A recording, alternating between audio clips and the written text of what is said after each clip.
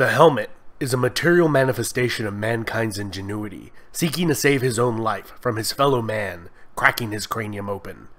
As tactics, technology, weapons, and strategy have changed, so have helmets.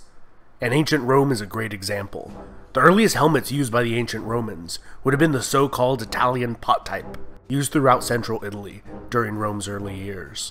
Because warfare during this period would have consisted of extremely mobile warrior bands, unobstructed vision and communication would have been of utmost importance, which these rudimentary helmets allowed for, especially in ambush and counterattack skirmishes and raids. As population and army sizes drastically grew, battles were increasingly fought between densely packed groups of warriors opposing each other.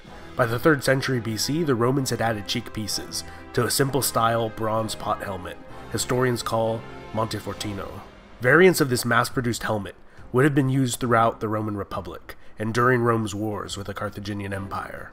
Around 50 BC, the coolest type helmet came into use, distinguished from the Montefortino by the addition of a large flat neck guard, which allowed the legionnaire some neck protection if flinching away from a direct strike to the face.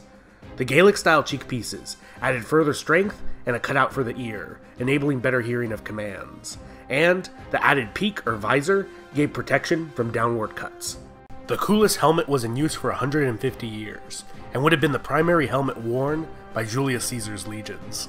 After the Gallic Wars in modern-day France, the Roman Empire set up manufactorums there that produced imperial Gallic helmets that replaced the earlier Colas pattern helmet. They showed considerable influence from the Aegon helmet worn by Gallic chiefs. These were the first iron helmets mass-produced for the Roman legionaries. In addition to the Gallic-style cheek pieces which had already been added in the Colas pattern, eyebrow ridges were added for extra strength, a slightly more substantial peak. The backplate also increased in size and downward slope. Ear guards were also added. The implementation of the Imperial Gallic was closely followed by the Imperial Italic in the 1st century AD, and both were used throughout that century until the Italic replaced the Gallic, and was used until the 3rd century. The Italic again increased the girth of the visor, and the neck guard again became larger and more sloped. Both helmets adopted a pair of crossbars affixed over the dome after the Dacian Wars, where the Romans faced a foe wielding a large curved two-handed sword that could pierce the Roman helm with a direct strike. These bars prevented that, and would adorn the Roman helmets for a century after the Romans had massacred the Dacian race.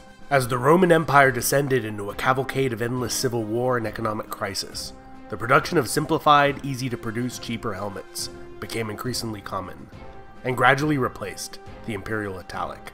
Later helmets began to show little or no resemblance to the Imperial helmet, and increasingly showed Germanic and Persian influences. This has been Epimetheus, and if you enjoyed this video, I think you may also enjoy a video I did on the Roman Pilum, or the early kings of Rome.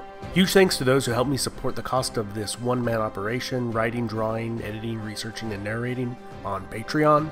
And now you can also support this channel on Teespring, where you can buy a stylish shirt that I designed, and I get a cut. And don't forget to like and subscribe. And comment which of these helmets did you like the best in this video? Which one looked the coolest? Which one would you like to wear in battle?